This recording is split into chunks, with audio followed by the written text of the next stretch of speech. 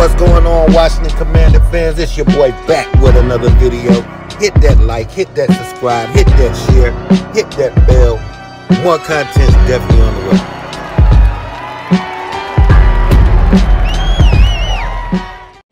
Before the Panthers game, my homeboy called me. And he was like, yeah, y'all better watch out. Could be an upset this week. And, you know, before this game, I was thinking, you know, that could be possible. I didn't erase it out the memory banks. I didn't think that Carolina couldn't beat us, you know what I'm saying, in a situation any given Sunday. But at that time when he said it, right before the game, I think it was like about 1:30, something like that, I said, we're going to beat the fuck out of Carolina. Those are my exact words. And we both started laughing. And that's what happened. That's what happened.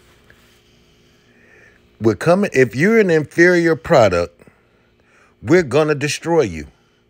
That's what we do. If you got an inferior defense or a non-confident team or a team that's not well coached, you can run up to a buzzsaw when you see us. That's what you're going to run into. You're going to run into a straight buzzsaw. Even with Jaden going down. When Jaden went down, it was 10-0. We put 30 more up. Just to let you know it's not a game. Get used to this. Get used to this. Jaden, he could play this week. If not, I would rather have Jaden starting, of course, but I wouldn't be mad if Marcus started. But I think Jaden, the competitor he is, and I think he'll be ready to go. But if not, let's go with Marcus, because you still got B-Rob to deal with. You still got our O-line to deal with. You still got Terry to deal with. You still got Dan Quinn to deal with. You still got Joe Witt to deal with. Frankie Louvu to deal with. Cliff Kingsbury to deal with.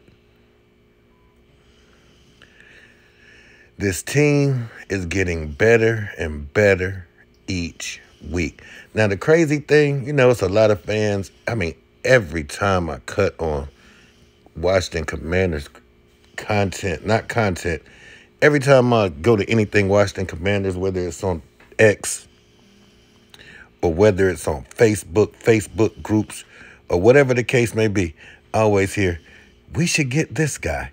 We should trade for this guy. We need to get this guy. No, we don't. We need to continue the plan that Adam Peters and Dan Quinn set forth. If getting a player isn't in their plans, I'm not mad. Because so far, with all the things that they've done, redesigning, recalibrating this football team, we're 5-2. So I think everything is going according to plan. So I don't think there's really no reason to get off the plan. The plan's working. The plan is working. We're going in with 9 draft picks and $90 million next year. Why do we need anything to interrupt that flow? And now you got a player like Jaden Daniels. Guess what? The free agency is a whole lot easier when you have a player like Jaden Daniels, because now you're going to have offensive weapons that's, hey, man, I want to play with him. You're going to have O-linemen that's going to be like, dang, I want to block for him. You're going to have defensive free agents that's going to be like, only thing that D is missing is me. And we got him. So it makes it a whole lot easier to build a team. And plus, you still got Jaden for cheap. So you might as well just sit back, enjoy this ride. Enjoy this beautiful ride. That's all. We're recalibrating. You've been bad for 25 years. There's no need to rush it. We got to get this thing right so winning becomes sustainable week to week. No matter who we play, we have a chance to win the game. Not you hoping we're going to win the game. Because in the past, I always thought we was going to win the game. Even with Case Keenum starting. Don't matter. Taylor Heineke. I'm always going to think of a way that we could possibly win that game. But having full confidence coming in the last week, and I'm straight up told my peoples that we're going to beat the fuck out of Carolina, that lets you know where we are as a football team. Because I've been watching this team, man, I keep telling y'all, for the longest.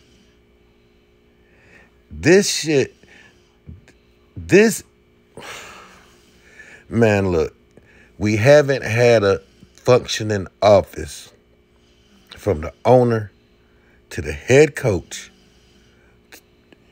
to the general manager since the Bobby Beathard, Charlie Cassidy, Joe Gibbs, and I'm missing somebody, and Jack Kent Cook. When you got all three of the functioning bodies working as one, that's how organizations are built. This is why San Fran's doing what they're doing. This is why Baltimore's doing what they do. This is why the Eagles do what they do.